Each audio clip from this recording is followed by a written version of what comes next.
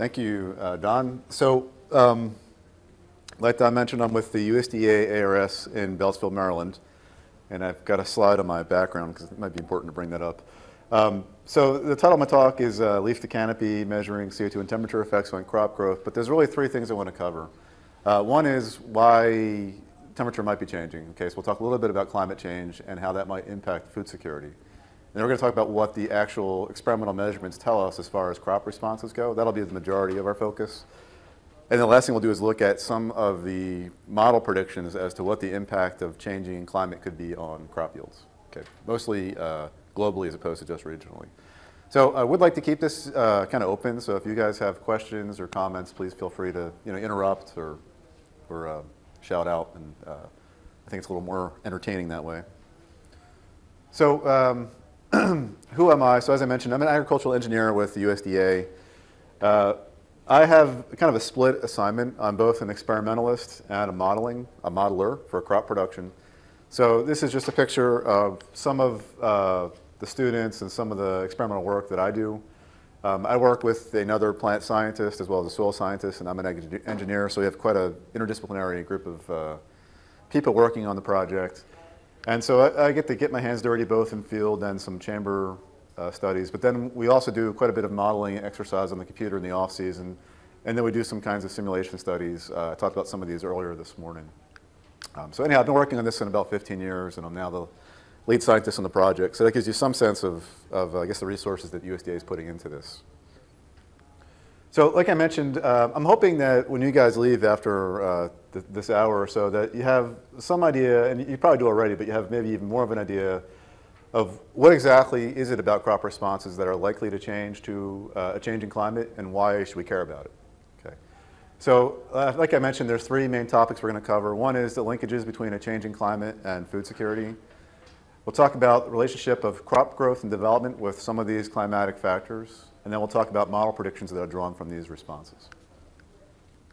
So the first thing is looking at these linkages with a changing climate, and basically the idea is, why should we care? That's quick. Okay, so here are some facts. So by 2050, the world population will be over 9 billion, and actually the most recent UN estimates are about 9.7. Okay, so that's over. I think we're at 7 billion right now. So we're talking less than 40 years from now. The demand for cereal crops, and most of these are grains, okay, wheat, rice, soybean, is going to increase by 70% by this year, primarily because of the population growth, but also because people are starting to change their diets to reflect Western preferences. So if we can't maintain our food capacity to support both the population growth and this demand, we're going to have issues with commodity prices and not just supply as well. For many of the developing countries, agriculture is the primary economy, and it's really the only source of livelihood. So a lot of the farmers in these areas are subsistence farmers. Okay, they're barely making by with low-input agriculture. And unfortunately, what we'll see is a lot of the climate change impacts are actually affecting these developing areas in the world more to a larger extent than they are in some of the developed parts. Okay, so these are the people that are going to get hit the hardest. And just as it is with developed countries, there's still a huge issue with limited access to land area and natural resources. And these are typically in conflict with economic development and even conservation practices also. Okay, that came up a bit this morning. So some of the scientists who are experts on this particular topic, which I am not, I'm just reiterating some of the facts, that they're estimating an annual 1.75% increase over today's current production rates are going to be required to provide this sufficient food capacity. So this doesn't sound like a whole lot, but I'm going to show you some slides that will explain why it actually is going to be pretty challenging for us. And so because of this, we're going to have potentially food security is going to be one of the key global challenges, and there's been a ton of research in the scientific community just focused on this topic. So I thought it would be good to kind of explain or give you an example of worldwide agricultural production in terms of land area for the main staple crops. So cereal crops, including things like barley, maize, millet, oats, rice, sorghum, wheat. These are the majority of our food supply, okay, worldwide. And this is a plot of the total grain harvested area across the world over different decades. And so you can see up until about the mid-'80s, it was increasing. And now we've kind of, past the 80s, we've kind of hit this gradual decline in land area for these cereal crops. And at the same time, though, you'll note that maize, rice, and wheat, which are just a subset of these total grains, are actually slightly increasing. It's got a positive slope.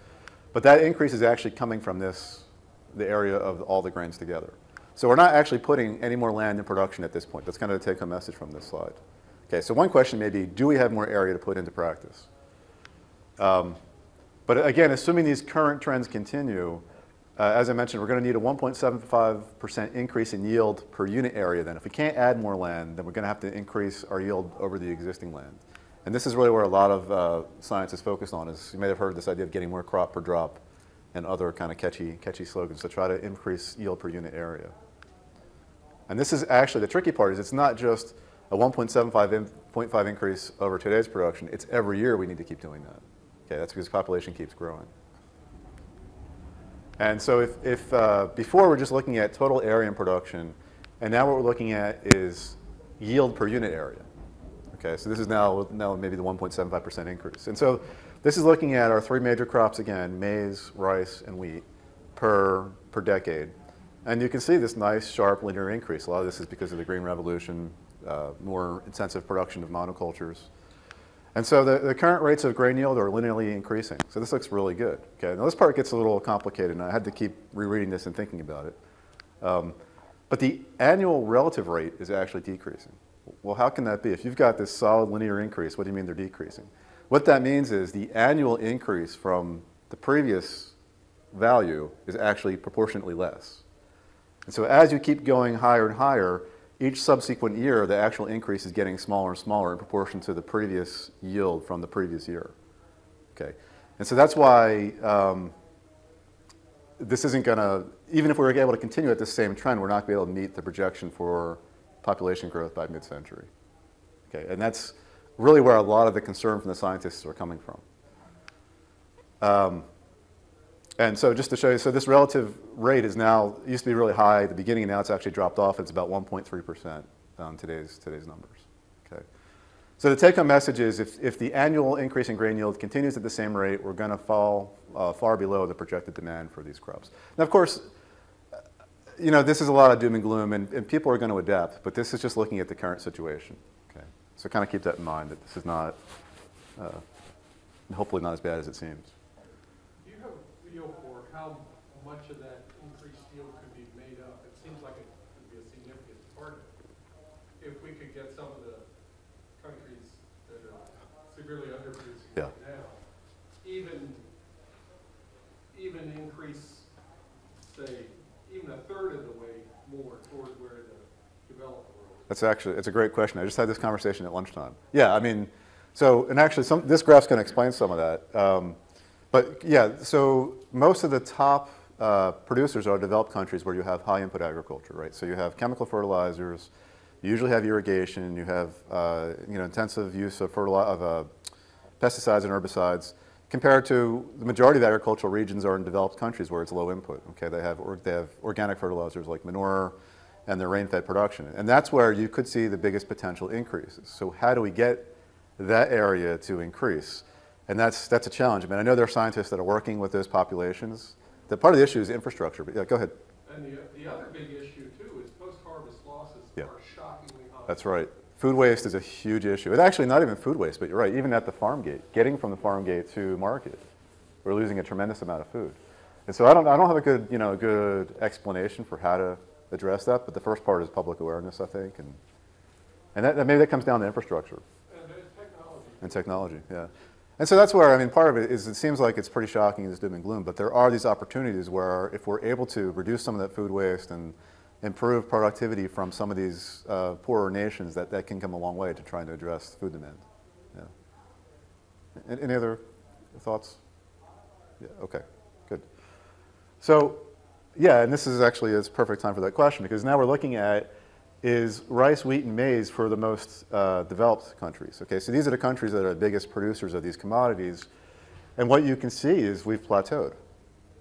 Okay, so the crop modelers have this kind of categorization of yields from crops, and the farmers probably have it too, where you have potential yield, which is the absolute maximum yield you get from crops that's only constrained by genetics and the environment. Okay, so no management restrictions. Then you have attainable yield, which is pretty high, and then you have the actual yield, which is what we're usually getting.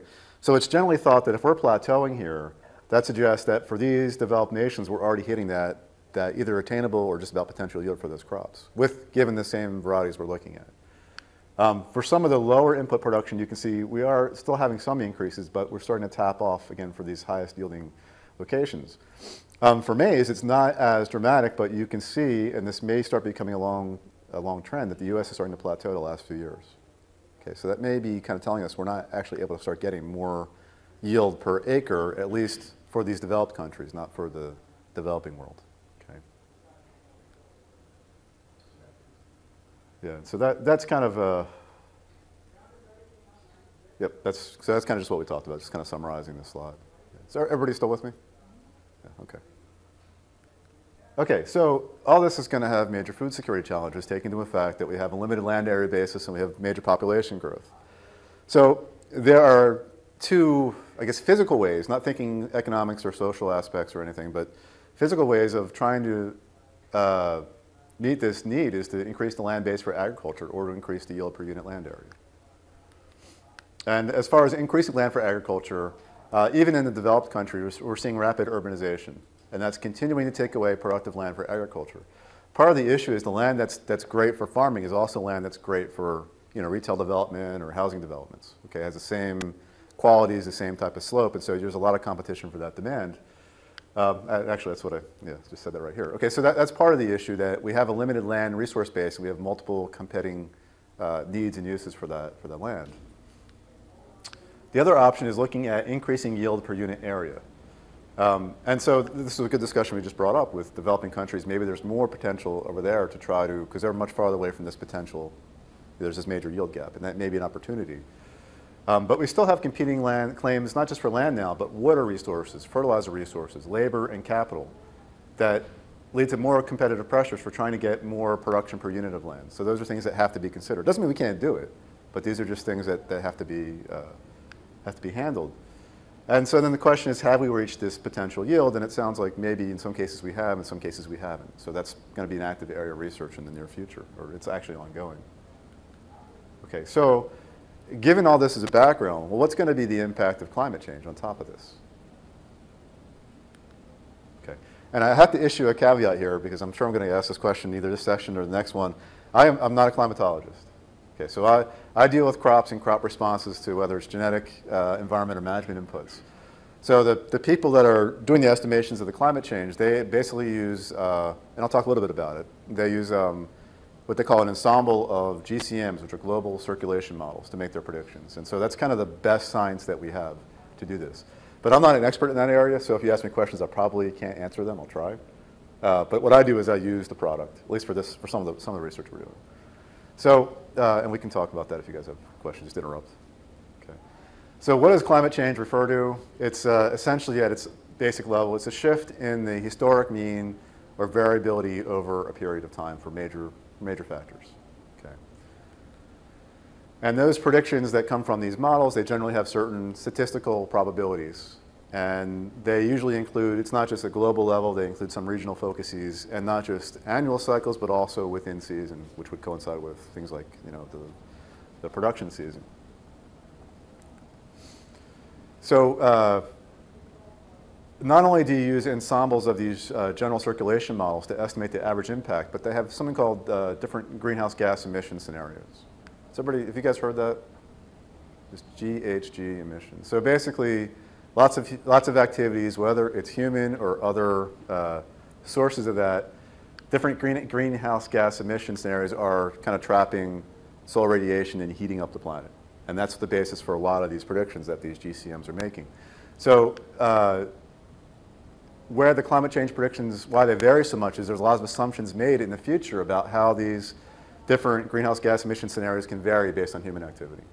Okay, and that is a very crude way of kind of providing a background into the climate change science. Any questions on that? Okay, it's probably, it could be good or bad, but that's where we are. So these predictions tend to be pretty spatially coarse. Okay, so we're talking about 250 to 600 kilometers, square kilometers. They're usually temporally coarse. I mentioned seasonal. They can be monthly. Although now, today, there are many statistical downscaling methods that people are using to get these on finer spatial scale and also a finer temporal scale. And the question you might be thinking is, well, why do we need that? And that's what I hope to address in the next couple slides. So we mentioned this, that there's different emission scenarios, and then what would depend on the prediction also would be the future decade we're looking at, okay, whether it's 10 years from now or 100 years from now, the location, and then the time period of interest. So if it's 1 year, 1 month, 1 day, 3 months, that would influence the projection as well. Okay, so there are multiple spatial scales involved in this, multiple temporal scales, which we mentioned. You can even get hourly predictions. And again, you might be wondering, why do we need that? And I'll try to address some of those questions. So we want to really think about long-term averages, but also these short-term, what we call extreme events, can be really important. And I'll just give a quick example. If you have a grain filling or pollen germination, and you've got a couple of hours of temperatures exceeding some optimal threshold, that's enough to really ruin the pollen vigor.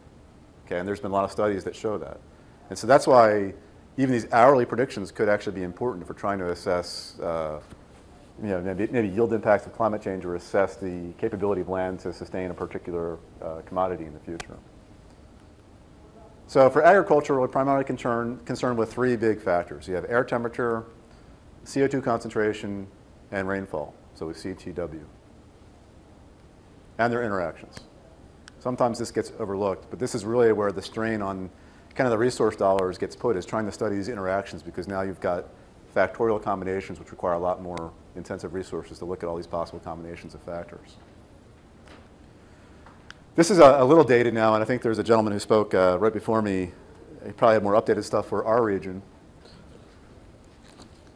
although I suspect they haven't changed that much. And this is looking at the Northeast. If we just look at mid-century, I've split these up between winter and summer months, and unfortunately these are degrees Celsius. But this is showing the summer month we're expected to have a daily increase of about 1 to 4.5 daily increase in temperature by mid-century. Okay, so that's pretty significant. We'll talk about why in a few more slides. In our region, we're actually expected to get an increase in rainfall. So a lot of major productive growing regions throughout the world, including the western U.S., are expected to have prolonged periods of decreased rainfall. But in our area, that's actually not going to be an issue, although we may have an issue with more extreme events, more flooding events happening. Okay, so likely we're going to have a warmer, wetter climate. And this isn't necessarily a bad thing. Okay, some crops will respond really positive to this. So kind of summarize, we're probably going to have warmer, more frequent hot days and nights. And again, this could be good or bad depending on the commodity. We may have increased annual rainfall. This doesn't necessarily mean it's going to happen during the growing season. Okay. Heat wave frequency and duration, although this seems to be likely more towards the end of the century than in the mid-century. And we have certain environmental impacts, which I'm not going to cover for this talk, but salt intrusion, land loss because of salt intrusion, and higher sea levels. These extreme events we talked about, seasonal shifts in climate and ecological issues. You may have looked at some of the studies from the pest and disease people and weed people have shown that things like kudzu, which are historically kind of the bane of the South, have started to gradually creep up to northern latitudes, and this is because of increasing temperatures. And that's going to become an issue for crop management also. Okay. Some more specific concerns from the ag sector. You're going to have an increased duration of the frost-free season. Okay, that's not a bad thing, right? So this isn't all going to be doom and gloom. And generally, you're going to have an earlier spring, summer start, and a late summer end. Of course, some of that could depend on rainfall when the rains occur. And photoperiod sensitivity is going to change, could determine what crop is going to most benefit from that. Heat stress is going to be probably negative. Availability of water could be positive or negative, depending. Suitability of arable land. Land is likely to change throughout the region, as far as some lands that maybe historically are well suited for one crop in 30, 40 years from now may be better suited for a different crop. Okay, so that's something that would have to be considered.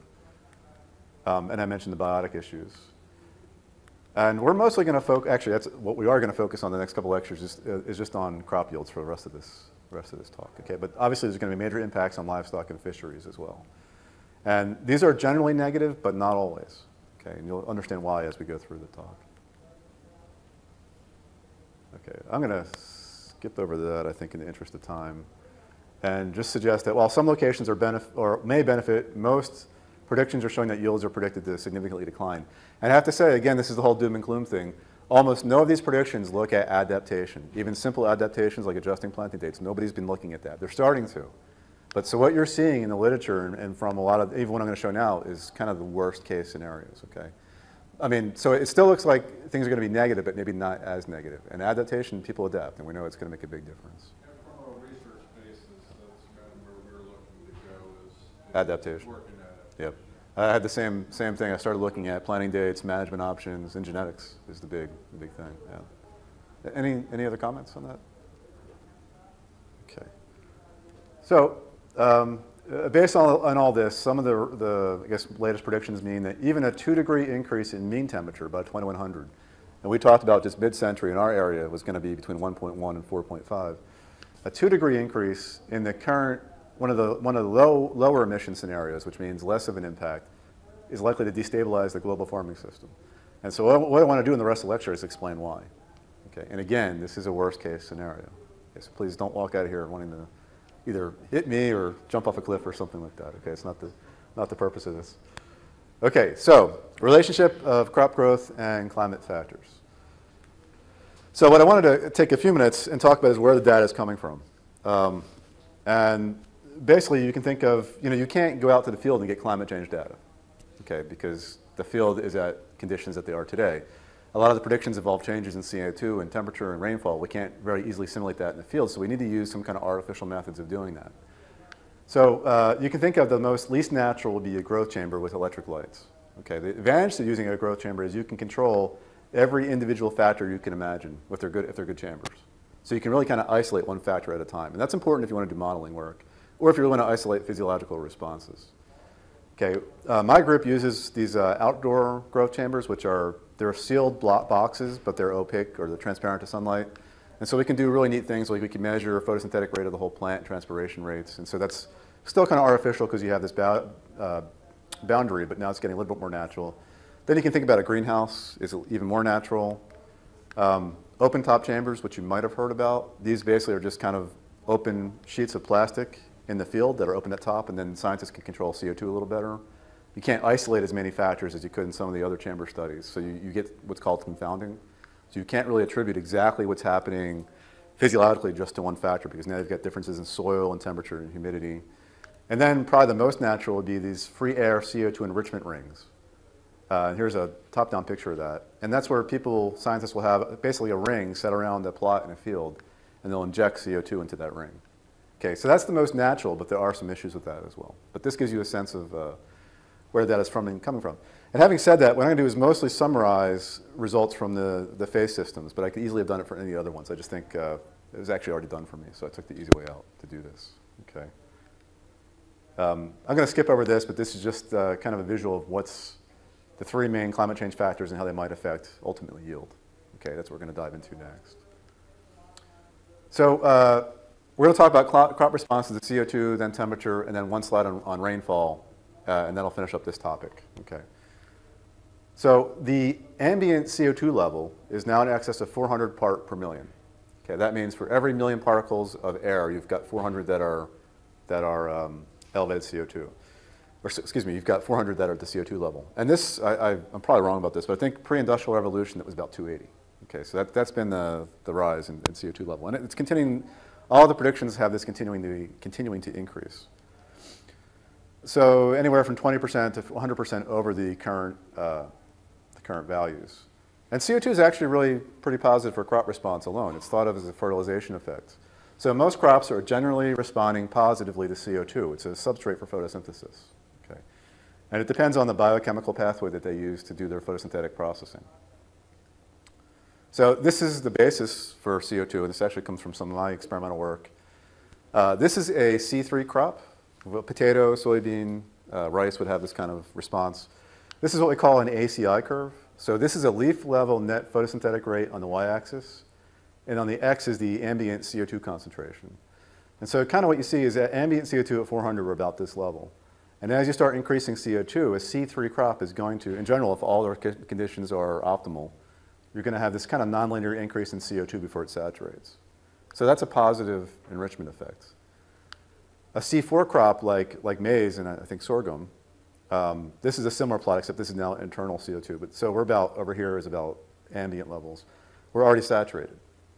Okay, so that means C3 response is going to be positive. C4 response is going to be almost nothing. Okay, none of these are negative. They're all positive responses to CO2, but we're just not going to see much for C4 crops. So that's kind of the basis for why we get these responses. But things get a little bit more complicated, as always. So this is end of season averaged leaf level responses from these phase systems I talked about. This is at a 50% increase in CO2 level. Okay, this comes from one of my colleagues, Bruce Kimball. And what he did is he went through, I don't know, 18, 20 different studies from phase and just kind of aggregated the values. And so you're looking at the relative change due to CO2, to elevated CO2 compared to 400. Okay, so anything in the plus range here means you have an increase, and the negative would mean you have a decrease compared to today's values.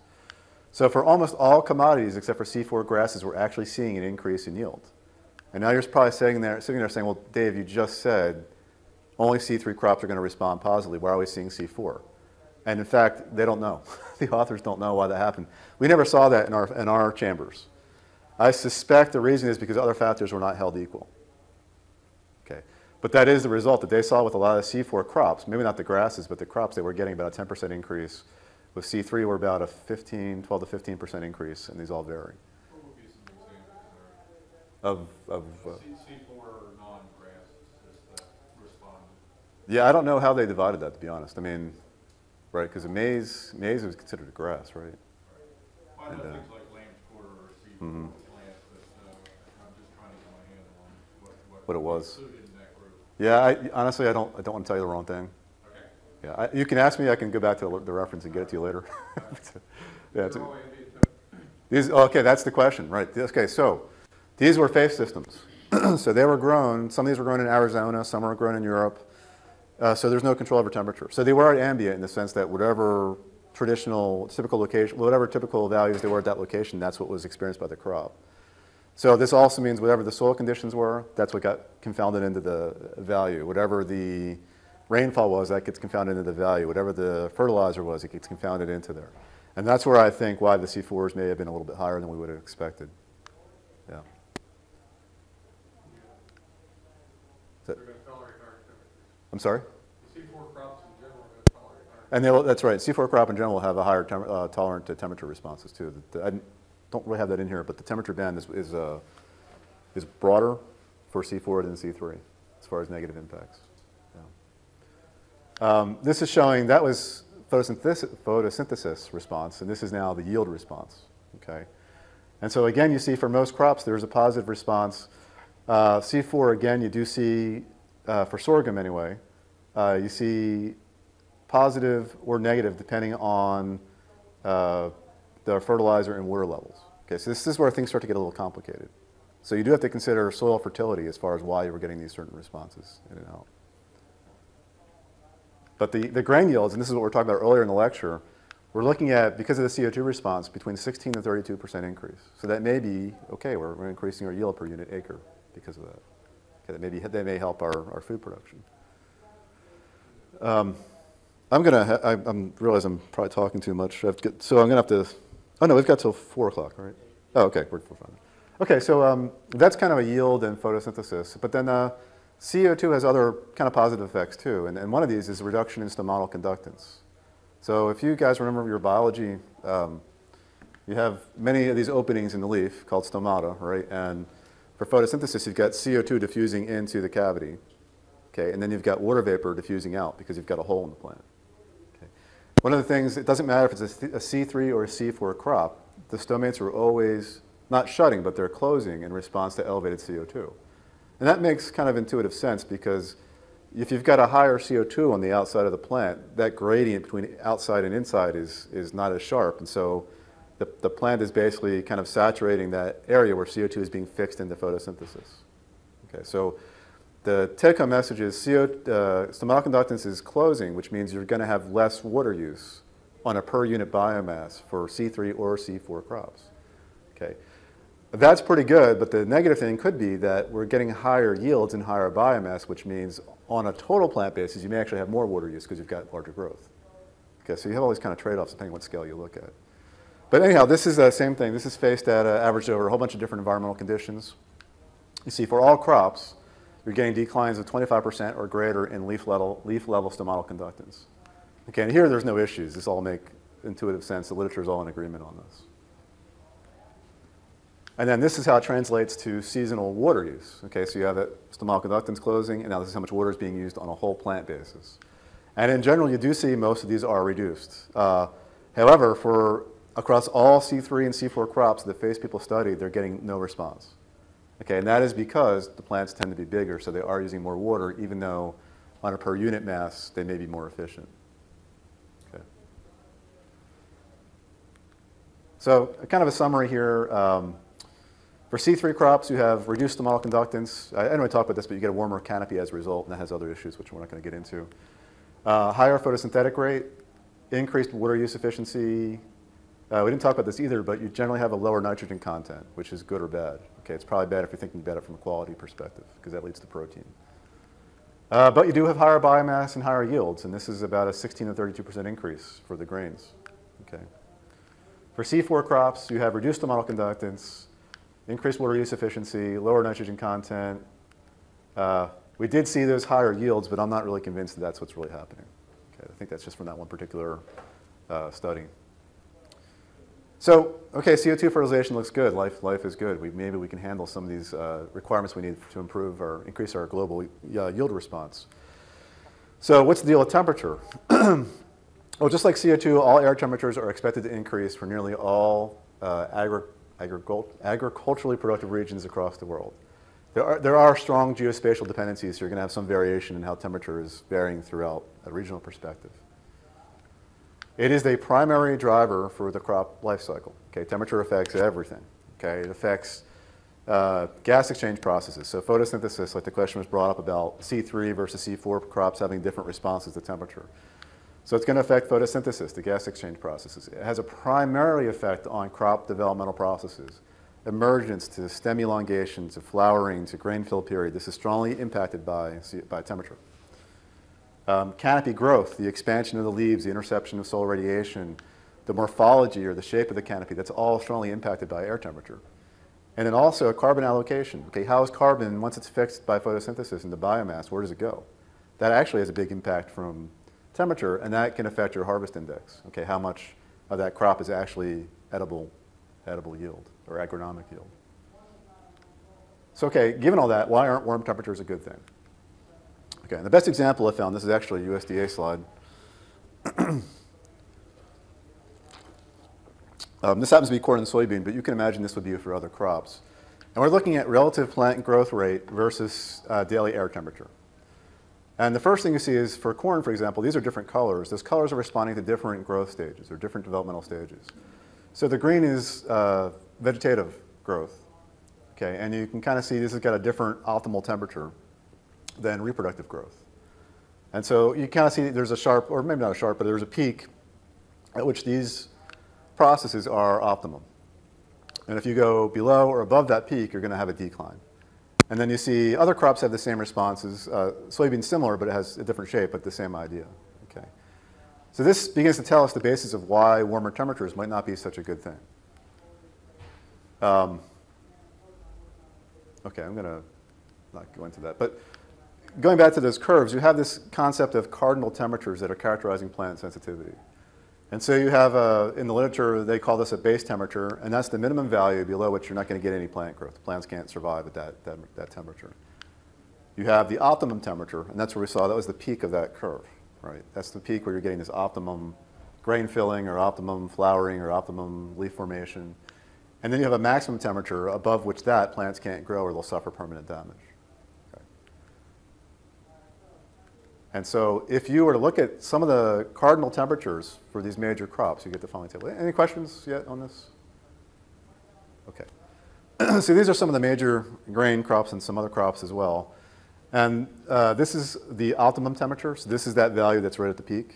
Okay, so if you go above or below that, you're going to start sliding down that optimum yield response. Okay, this is the vegetative level, and this is the reproductive optimum. Okay, and so you can see all the crops differ in terms of their cardinal temperatures.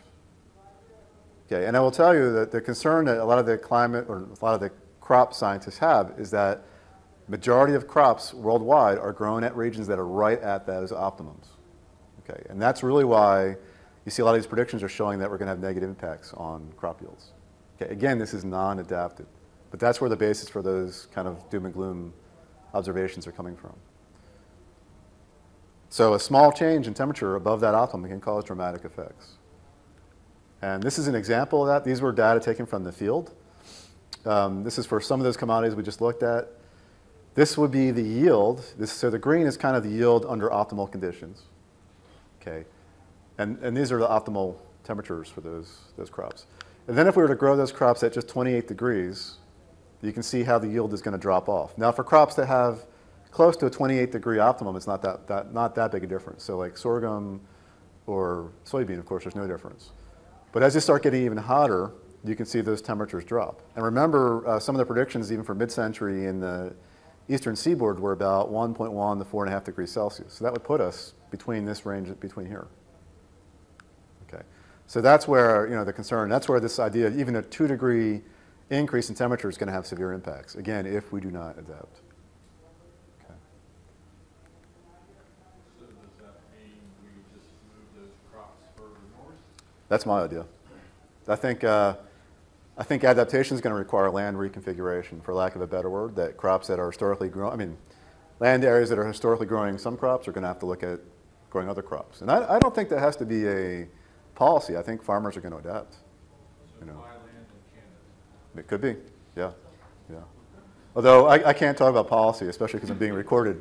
But I'm just exercising that as an academic suggestion. It would have merit, perhaps, yeah.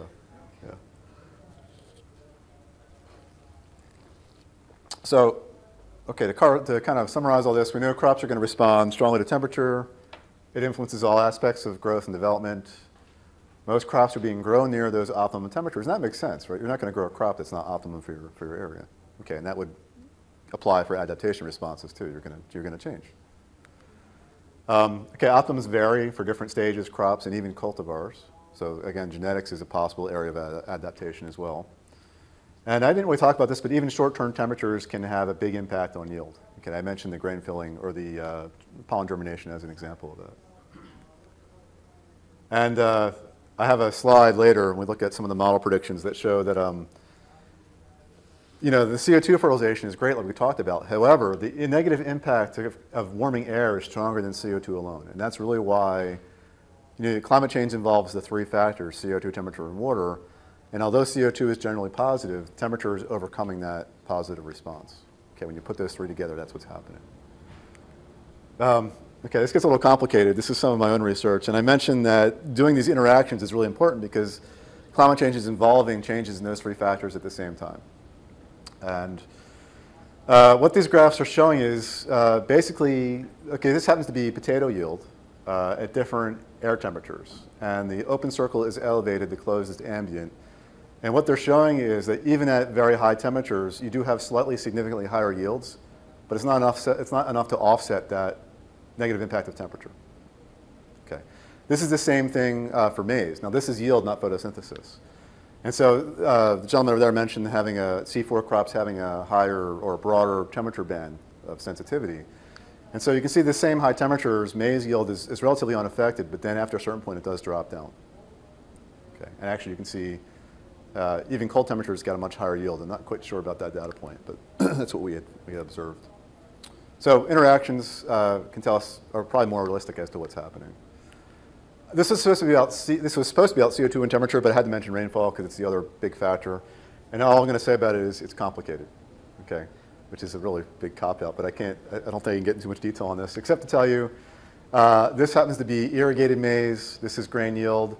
No difference. Warming temperatures, no difference between ambient or elevated CO2 production for irrigated corn. Although the evapotranspiration rate is quite a bit lower, okay, for corn grown ambient. No effect on yield, but water use is much lower.